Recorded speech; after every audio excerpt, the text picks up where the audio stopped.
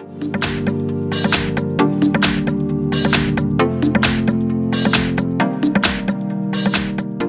Samsung Galaxy Note 10 Plus, and let me show you how to use split screen feature on the following device.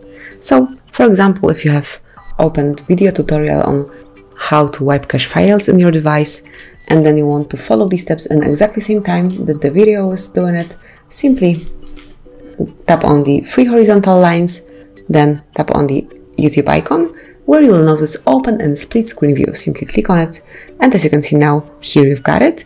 Then open, for example, the settings if the tutorial starts there, and now you can use both windows at exactly same time. So you can play it. It's definitely with the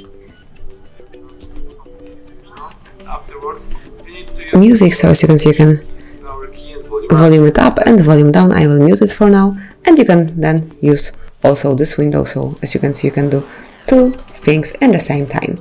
Then if you would like to, for example, make the window smaller or bigger, simply tap on the blue line, and then you can make it bigger or smaller. You can go back to default settings, so just half.